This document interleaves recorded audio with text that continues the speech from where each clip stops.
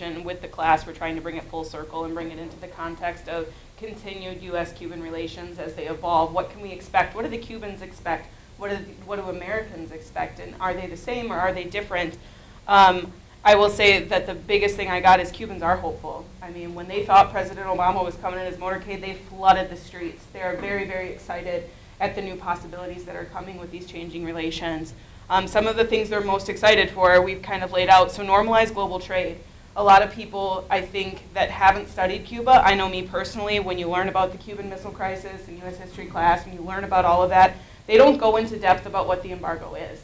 And the embargo, it's not just the United States choosing not to do business with Cuba, it's the United States choosing not to do business with Cuba and saying anybody else who does business with Cuba can't do business with the U.S. Which when you compare the Cuban market versus the U.S. market, that's a big deal. So who are they going to pick? They're going to pick the U.S.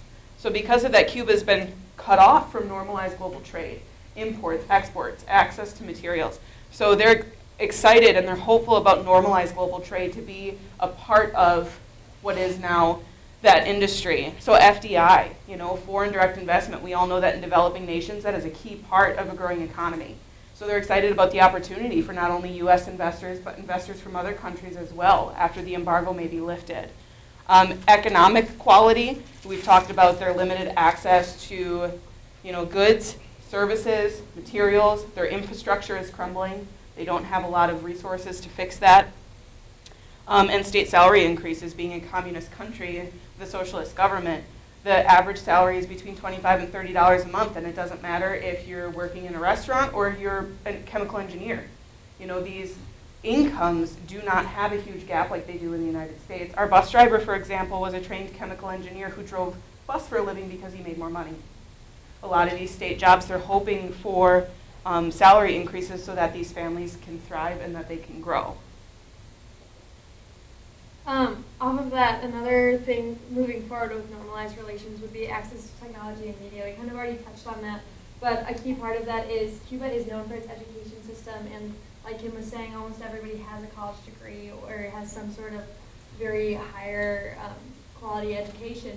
And so with that, Cuba wants to be on the forefront of cutting edge technology, cutting edge research, but they just don't have access to that collaborative knowledge and that kind of shared learning that we engage with, like within the U.S. domestically, but also abroad, and just kind of sharing research and sharing what developments have been made, because you can only do so much alone.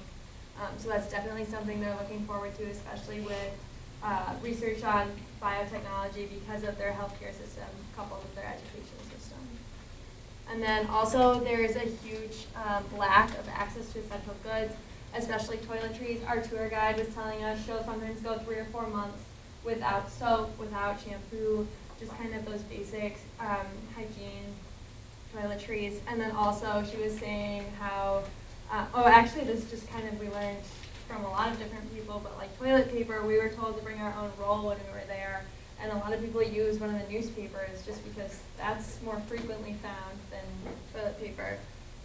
Also food products, milk is a scarcity for sure. Cows, you can go to jail longer if you kill a cow than if you kill a person, which is always just kind of eye-opening. The milk is all, for the most part, powdered or dehydrated. So it just kind of, it's just a completely different dynamic than what we're used to here in the U.S. Okay, now we have some pictures. This is us at the Revolutionary Museum. I think that's all of our group, right? I think so. Yeah, I think so. And I think so too, as we're going through pictures, I want to just open the floor for any questions that anybody might have. There was so much, I'm sure we might have missed something. If you're curious about something specifically, we will do our best. Otherwise, Randy is here.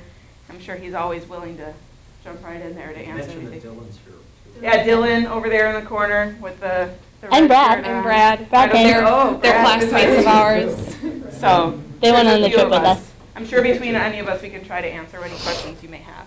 Yep. So this is a picture of the whole group. Sugar cane. So those are called cocos, and they're these tiny little taxis that were open air, and they would just zoom through, like past the Malecon. It was amazing. They were a little bit cheaper than taxis, and it was just a fun experience.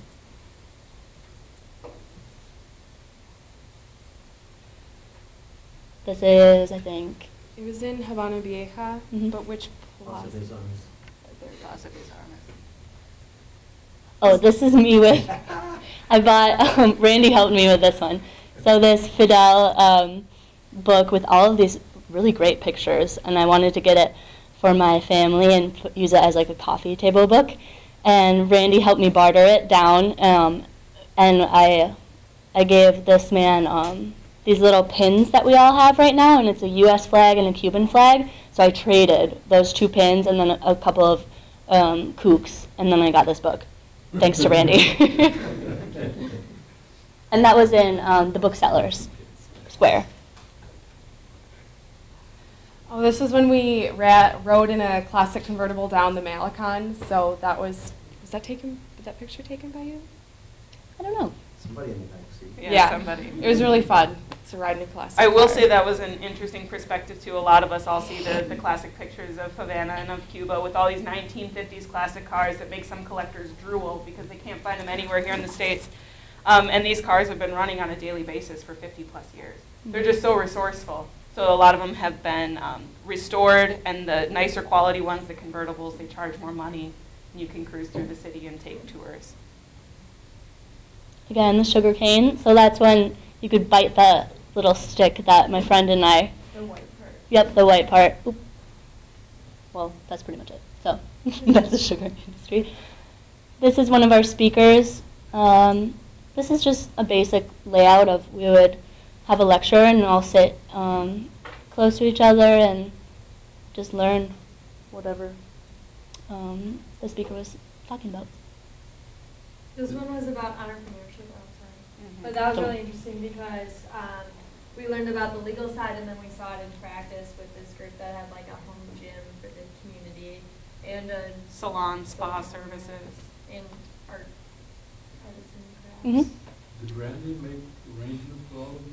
Yes. Yes. Like I said, Everything- never ceases to amaze us, the connections. Everything we did. By the end, they called him Professor Indiana Jones. It may have had something to do with the white hat he bought, too. This is at the sugar factory. We have a picture a little bit later, and you'll see all of the bags of sugar. So just wait for that. It's amazing. We will say for the record that if OSHA ever saw this, it would be shut down immediately. Yep. The guidelines for safety and cleanliness and everything else are very different between the U.S. and Cuba. Yeah, I saw workers walking through, just shirts unbuttoned. Like Hard hats were. hard hats were optional. I have no idea. Sure. Yeah. There was like welding going on. I don't think they have. They didn't wear masks when they were welding. We were like hopping over like the cords. Yeah. This is just a cute picture of us. Oh, here's Randy taking a selfie with all of us in the same convertible that Julia talked about. With Randy's angels. Yeah. Randy's daughters. Oh, there were dogs, a lot of stray dogs, and it was sad to see, but that was really fun because we saw a puppy. So I didn't touch it though, because Randy said that if we got bitten, we would have to get rabies shots. So I was like, but that was a cute puppy. Dinner, Was one of the meals. and this was one of the 3-course meals too. So tablecloth, nice. Oh yeah, we learned Good our food. fine dining etiquette. Yes. Lots of silverware. Yeah. That's just a picture at the canon ceremony. Randy took us there one of the nights, and that's just a picture of me, but it's more so you look at the cobblestone, and we were able to see the canon ceremony firsthand, which was really cool. The So canon ceremony. there's this old fort, and from the colonial era times, where there was this huge wall around Havana. So they'd shoot off a cannon so that they would know to close the doors of the city of Havana, so that if you were on the right side, you should quickly hop in or hop out, depending on where you were supposed to be. And so the cannon was just, now it's a symbolic, historic thing that they do every night at 9 o'clock. So that was a really cool thing, because you could hear it all throughout the city. One of the interesting things about that night was that it was sponsored by our executive MBA students. Mm-hmm. So we had it wasn't a part of our program. We had the bus, transportation, a nice dinner Yeah. up on the behind the fortress, entrance to the park, Mhm. and some other things of that sort. And before the trip, we had an auction with the executive MBA students in the business school. I auctioned off some Cuban photos, a few Cuban cigars, and their auction raised $1,300 to sponsor that event and some other things that we were able to do that went beyond what we could include in our program with the budget that we had. So that was really nice of those students. Oh, yeah. All right. We went to basically miniature Egypt with all these huge pyramids of bags of sugar. And then there was this mound of raw sugar that was, I think, 500,000 tons? Or no, 500, something. That much per month. Yeah, so it was this giant, basically sandcastle of all of this raw sugar, and we had the opportunity to just like take some and put it in our mouth. Where does it go? It's one of their largest exports. So Where is it? China? China is one of their big exports for sugar. I want to say some other places in Latin America and the Caribbean they may export to, but China is their greatest. Venezuela. Oh, yeah. Another group picture. This was us at Fuster's house. So Fuster is an artist, a Cuban artist, and he uses mosaic style art, and he decorated his entire house that way. And he's working on expanding his mosaicism into the entire neighborhood. So he has decorated his neighbors' houses as well in this mosaic pattern. So that was really cool to see because he's definitely a Cuban art icon. Thank Calvin. Yeah, I will definitely say that I will get right to you, I promise. For being a socialist and communist country, they really encourage the arts, and there's a huge art community within Cuba. And as Randy explained to us, Fuster is just now making his way to the United States. Some of his work is, and it's being sold for upwards of $5,000 per piece. So I feel like it's only a matter of time before he continues to grow, and we see many other artists come out of Cuba. I wanted to ask about Sure. the whole artisan work that's going on there. Is there in general some kind of different specific skills that Cuban artists work with, like pottery or mosaics or? I feel like there's a wide variety that they do. What was most interesting to me is we went through the community of Las Terrazas, and they have to be so resourceful. So there was an artist there who liked to draw and liked to paint and did screen printing. He actually had to make his own paper because they couldn't just order in paper the way that we do in the same way. So he would use recycled cardboard. He would use different natural ingredients for dyes and things like that. So I feel like for the art community, we saw a little bit of everything: photography, mosaics, pottery, printing, drawing. I mean, woodcrafting. You name it, we saw it. So. Dance and theater? Yep, there's a lot of dance. We went to an art studio while that we were there. They did dancing. They had their own music. There's music everywhere. So I think anything you can think of, you're going to find it there.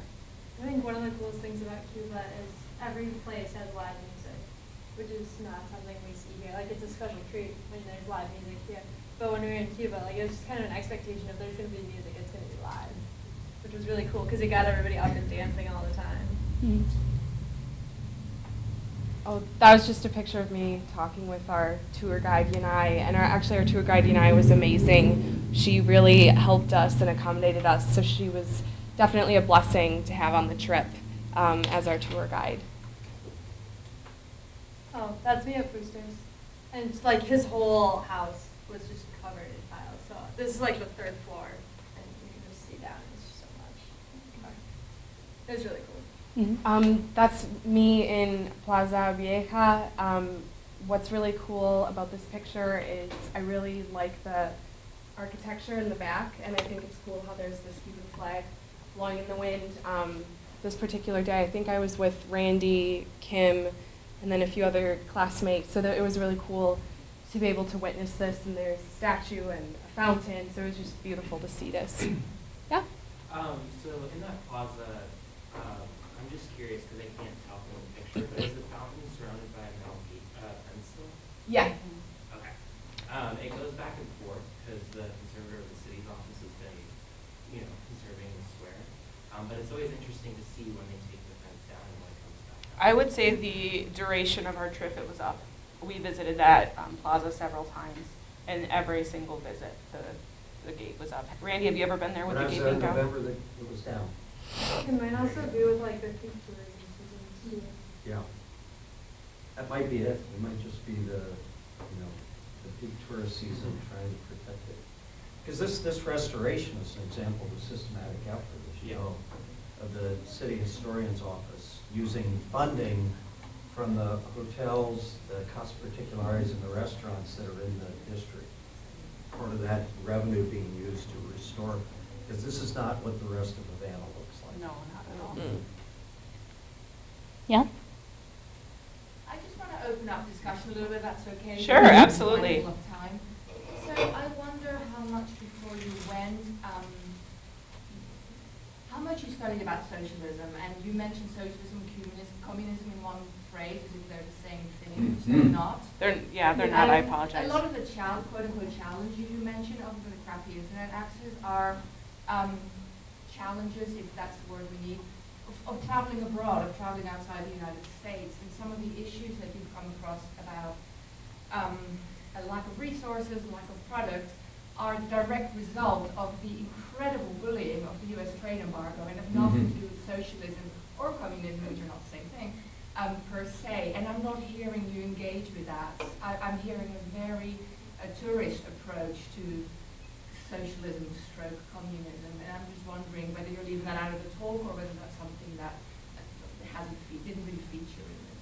For us, most of the original course before we left was dedicated to the history. So we had to learn about the early roots, and so that started with socialism, which is now transitioned into communism, which is kind of why we clustered them together, just because of what it was and what it is now. So yeah, that is misleading in that sense. But I think for us, it's just really hard for us to wrap our minds around what exactly happened and what is happening and what's going on. And what was the second half of The role of the embargo. There we go. Yeah, the role of the embargo Which was, they actually called a blockade, so. yeah, that was a huge focal point of our class and of our time there, especially because we were focusing so much on this business aspect. Like when you first go there, you don't kind of realize what's going on. But when I first came back into the Miami airport, I was like, oh my gosh, we have advertisement everywhere. And just kind of realized, like, it slowly fades away. But in Cuba, the role of advertisement is more promoting the message of the Castro family and just working together and hard work. And for us, it was really interesting to see a lot of times people were just hanging out, sometimes just because they were waiting for Obama, but a couple of our speakers described to us that there was a lack of incentive to work, but then you'd also talk to people on the street, and they were all about working for the common good. And I know in my Casa Particular, specifically, my hosts talked to me about how they knew there were a lot of problems within Cuba, but at the end of the day, everybody was all working for the same mission, and they were all very thankful for all the opportunities they had. And for me, I've traveled abroad to a couple different countries, mostly within Latin America, and I've never experienced anything like Cuba before. I don't know if that totally answers your question. Yeah, I wonder to what extent as a group I mean, I think the U.S. is a kind of a bad place, if I may say that, to start a tour to Cuba from because of the propaganda that you've been exposed to since birth. And so I wonder to what extent you engaged as a group about the good things that are there in Cuba, that it's not all this terrible, terrible fate these poor people are living. No, yeah, we were definitely very thankful of the opportunity we were given, and we learned so much from them and so much from our class work. What do you see them doing well? What are the Cubans doing well? Healthcare, education, security. I mean, can we just acknowledge what that means? Oh, yeah. You know, this is, you know, you compare that to crappy internet access and no advertising and no shopping. It's, you know, what are we talking about? So I just wanted to bring that up because, and thank you for saying that, because these are huge points, right? Yeah. Oh, I was impressed with every speaker's understanding of economics. Like, I've only taken 2 courses, and I was just blown away. We were talking to one of the former ministers of the economy, and he just blew my mind with his vast knowledge. What was your impression of the impact of the embargo on what's happening now in Cuba? What's happening now in Cuba? The situation yeah. in Cuba. I will preface it by saying that I think each student took something different, like we've talked about. We all come with a different background. So while Jen and I have studied a lot of area studies, and both of us have taken poli-sci courses, and things like that. Some other people have come in with absolutely no background in that at all. So I think it gave each of us a little bit different of a term, or an idea, or an impression, or an opinion after we've left. But I think the effects of the embargo, as I've talked about, the blockade, it limits them so much in what they can do. And I think that I've made that comment before. It amazed me how much they do with so little comparatively. We had the opportunity to talk to one of the healthcare professionals that now teaches. What they do with healthcare in Cuba is amazing. The preventative care, the way that they're engaged in their communities, how well they communicate with each other. They're happy people. You know, and that's something too, going in, you know, you hear about the propaganda from the United States, how oppressed they are, how this they are, how bad they are, how that, and you go there and you see none of those things. None of those things were prevalent to any of us, I don't believe, no matter the background. But to go in and see that, and Randy had made the comment before we left, he's like, you know, you'll be around walking somewhere and you'll feel like you're not in, you know, a country that has a government different than our own. And he was right. There were a lot of times where you had no idea, and then you'd come across something, or then something would happen and it would bring you like, yep, okay, now I can see it. But overall, I don't think that, I'm not sure if that's answering your question, but I'm hoping that you kind of get an idea that it was amazing. There was so much with so little. I still can't get over that. Okay, Rose, we'll start over here. Give us some samples of Cuban accent. Cuban accent. Oh gosh. Bobby, do you have any ideas? Because you've actually been there more so than us. As a Cuban American, the older you get, it sounds like you have more marbles. That's what I was going to say. There we go. Very mumbled, mumbled fast. We can talk. Okay, other questions? Yes. I just want to respond to the woman here who I feel is making some assumptions about preconceived ideas about the U.S. going to Cuba, and I'm really struck by the fact that these are 20-year-olds, some who probably may never even have been on an airplane before, and the fact that you can't brush your teeth with water isn't necessarily a Cuban thing. I mean, that's something that's all over the world. Not getting soap is something that you might not be able to get in many, many parts of the world. And I think that what I'm getting from them is that they're expressing a tremendous eye-opening, not just about the government or the economy or whether, you know, it's good or bad to be, you know, Cuba is a good or bad model for living. And but I feel like, you know, these kinds of experiences are so eye-opening for young people that, and they did mention things about how everybody has a college education. I don't feel like they're just talking about not having advertising or internet is what they're taking away from. And so I just want to have you be careful about making assumptions about assumptions. It's really what I want to say. Thank you. We're going to go right over here, and then we'll come back. We'll try to get in. I'm sorry that both have actually been here.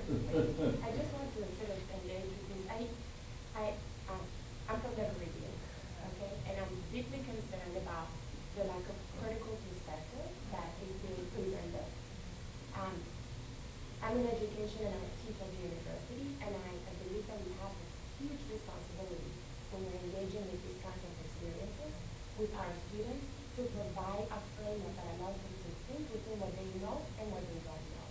And what I am seeing is as an example, and this is, I really appreciate your presentation. It is an exemplar of what the university is producing at a historical moment. And so I think that there's a lot of work that the university needs to do that is critical in order for us to engage with history in a different way. So that, as historians may say, to reproduce it or not reproduce it, or engage with it in a different way. So I think the concern that I'm hearing in some of the non-verbal reactions, which is also very Caribbean, from the audience is that we're lacking a little bit more of that critical perspective. So I think that's sort of the concern is, I'm hearing what you're saying. I think it might be helpful if some of you took a look at the syllabus of the 6 books and over 200 articles that the students read and guests that came in. So this presentation is mainly just our field study. So we did an entire coursework of multiple perspectives, critical thinking, critical analysis of different issues. So I highly encourage you to actually look at our syllabus that Randy was saying, because we do examine a lot of things, and we did a lot of critical thinking and discussion about socialism, communism, and I think Randy did a great job of providing us with that background. A lot of things of what we're saying are just our personal reactions to actually being on the ground in Cuba, which, you know, that's just how we're presenting it. But we did receive a lot of critical analysis and critical thinking before And we just went. keep in mind, we had 2 days to prepare this. So. Make sure. Yeah. I can't even believe you guys are like up here and functioning after that whirlwind of a week. I just wanted to thank all of you for doing this presentation. It's been fascinating for me to hear your perspective. I was there the same 10 days you were, and my husband and I go back and forth a lot, both to Havana and Camagüey with the Wisconsin Medical Project.